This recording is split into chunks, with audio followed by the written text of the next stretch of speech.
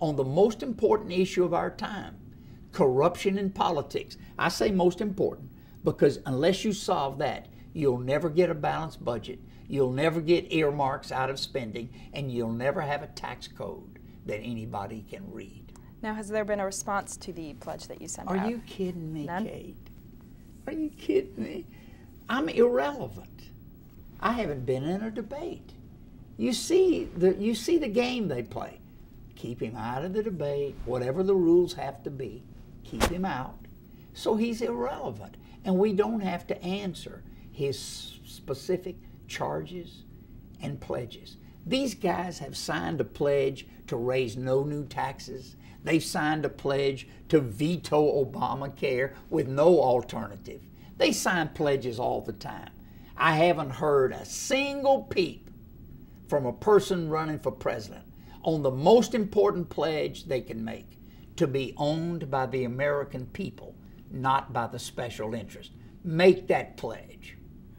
Now, also talking about the future of your campaign, you did ask Joe Lieberman to be a running mate. Who else are you considering now? Joe was kind of a symbolic person who I admire a great deal. Didn't even talk to him about it. Mm. But I see a need for almost like a unity ticket. I'm a Republican, and I would see a need for a woman or a man who's independent or even a conservative Democrat, and we put ourselves together and try to bring the country back together. I can't win without independents and conservative Democrats being part of my Republican ticket. If that's true, I ought to act that way when I pick a vice president. And that's what I'll do. An Erskine Bowles or somebody like that, Simpson Bowles, he did great work. His own president ignored him. I don't ignore Erskine Bowles. Somebody like that with character and knowledge, who's a strong leader, would be a great running mate. Mm-hmm.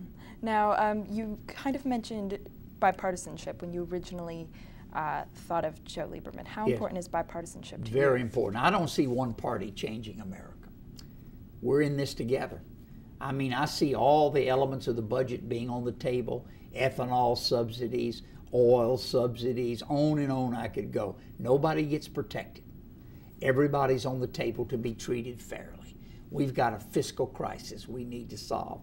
And in that spirit, I, as president, will reach across party lines.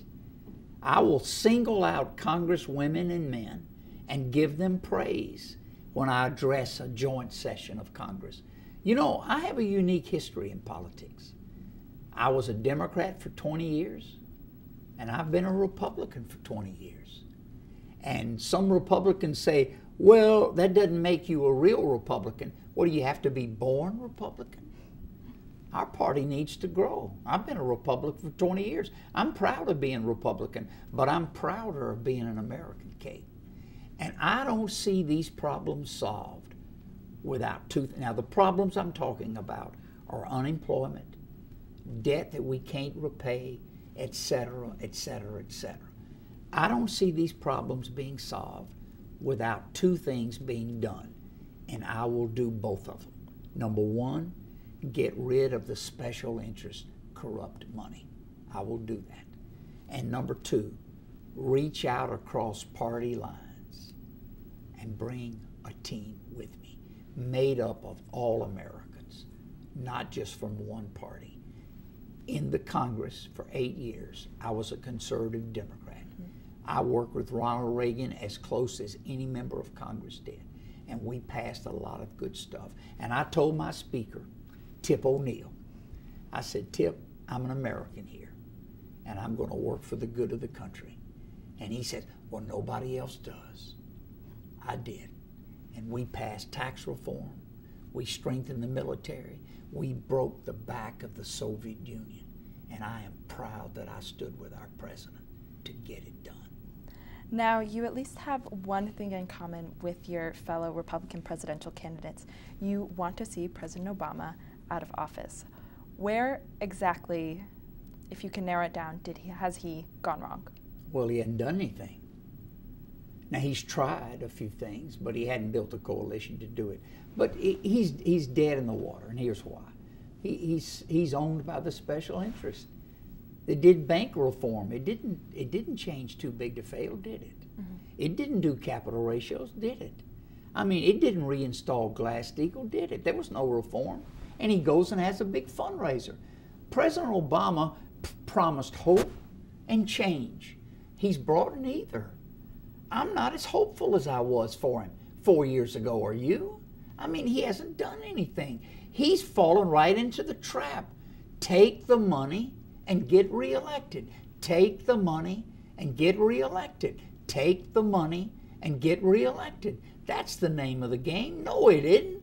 Serve one term, Mr. President, and do everything you can for America. Your legacy will be stronger for that.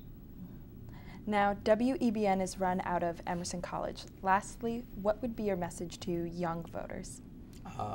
You're the key. That's why I went to Occupy. You're the key. You're the difference in this election. I think there are three kinds of voters in America. Republican, Democrat, they're about even. It's the independents who are going to make this election. And the young people from 30 years old down to 18 are the most independent voters in the country. I'm a granddad. I know the value of youth. I need young people in my administration.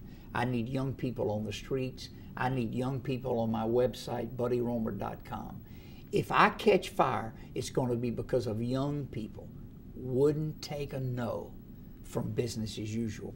You don't know this yet, Kate, but you'll discover it. There are a lot of people in America, there's some people in America who are doing real well. And they don't want change. And they're in control. I'm after them.